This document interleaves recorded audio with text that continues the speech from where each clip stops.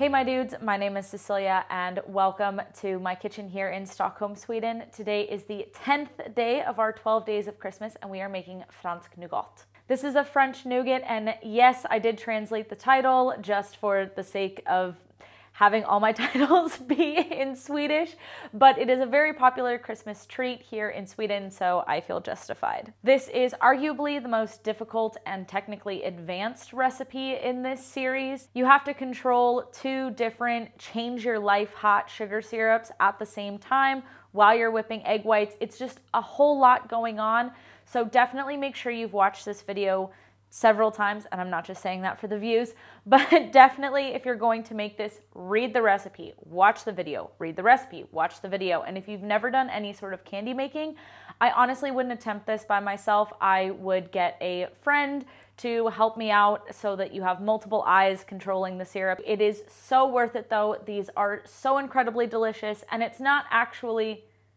hard. It's just you have to pay attention to a lot of things all at the same time, and everything is super hot.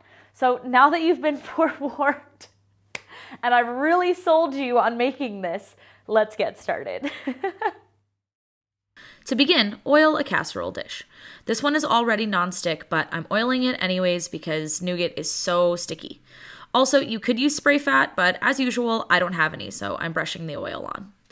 Cut a piece of parchment paper to fit the pan and line it.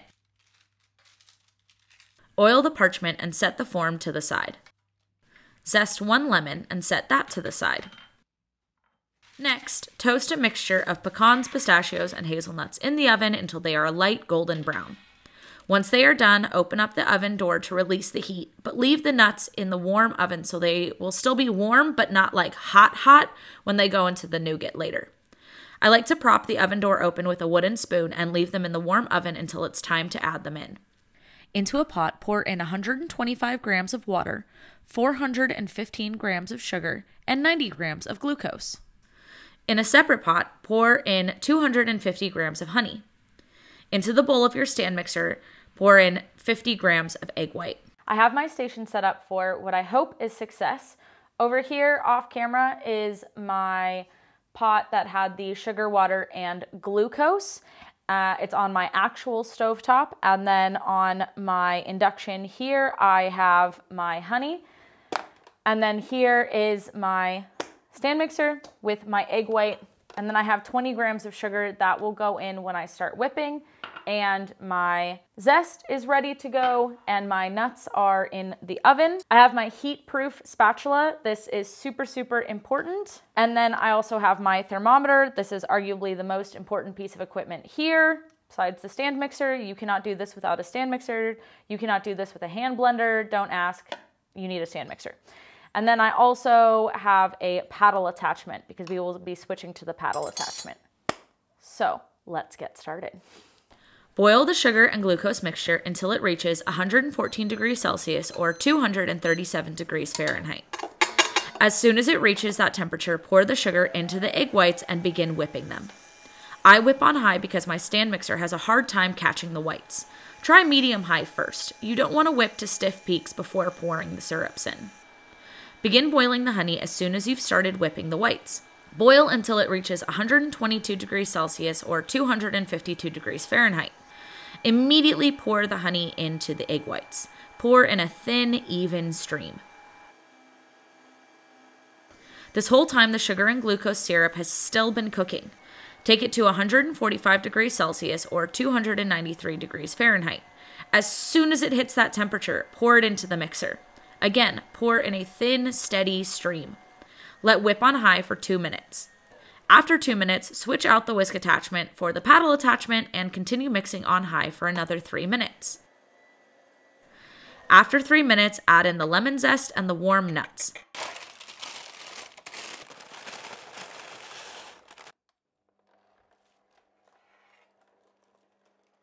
Mix just until all the nuts and zest are evenly dispersed.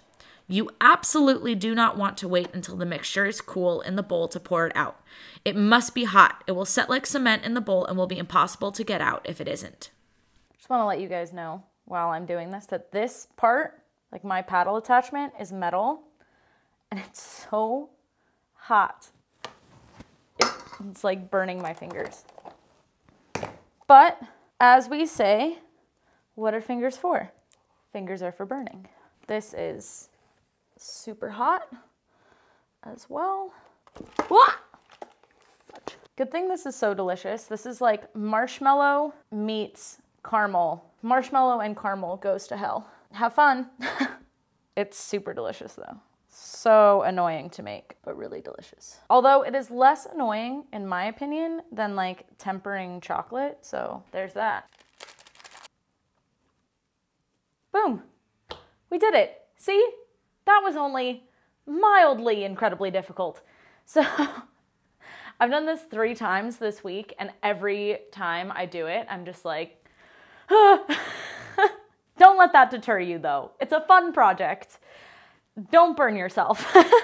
Now this just needs to be put to the side for around 24 hours, out in room temperature. Do not put it in the fridge. It will get rock hard and then you'll be miserable. Just let it sit out and chill.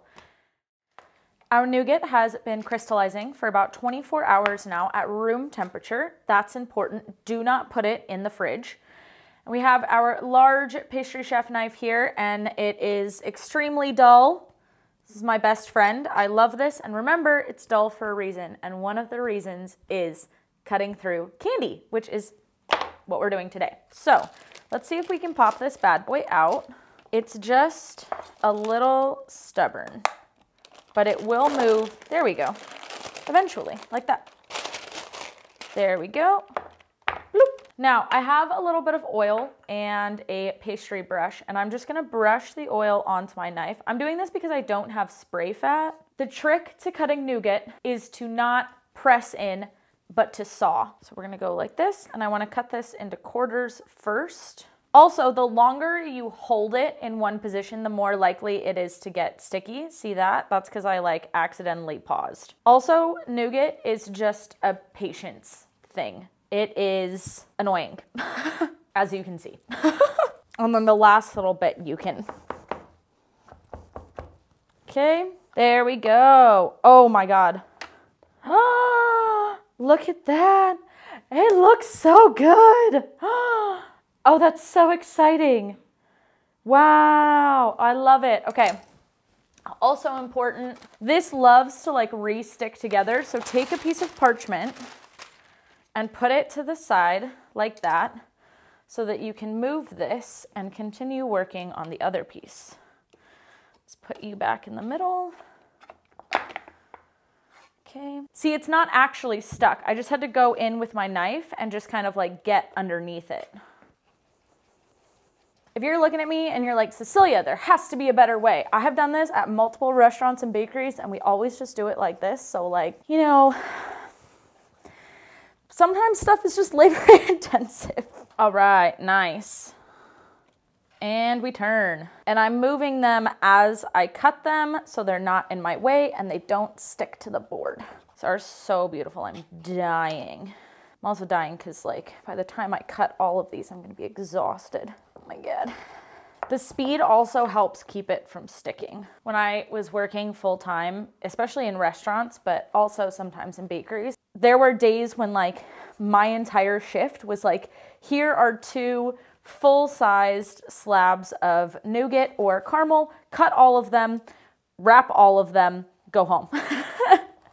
And you're just like, all right, maybe there's a reason I have the beginnings of carpal tunnel. Okay. I feel like I'm not really selling this nougat to you guys. I'm like, it's difficult to cut. It's really difficult to make. It's gonna give you carpal tunnel and you're gonna get burned and go insane trying to make it. But honestly, it's so delicious. It's worth it. You know how when you're wearing high heels and it's like beauty is pain?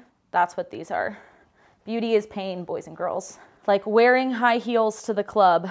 It's annoying. It's painful, but it's worth it. All right, wrapping time.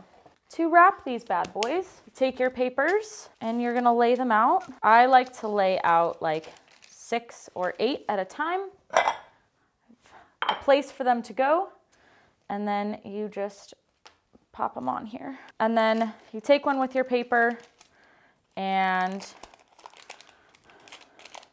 I like to press it in so that like it sticks, and then you just roll it around and then corner, twist and twist. Oh my God, look at that. I mean, it's like I'm like at the North Pole, you know? Like, don't I look like Mrs. Claus? And then I'm just like making little stocking stuffers for the kids. Maybe not, but.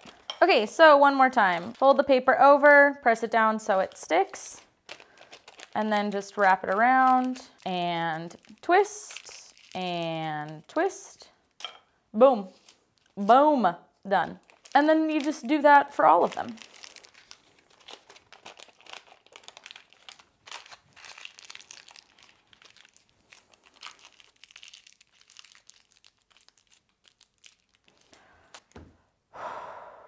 Done.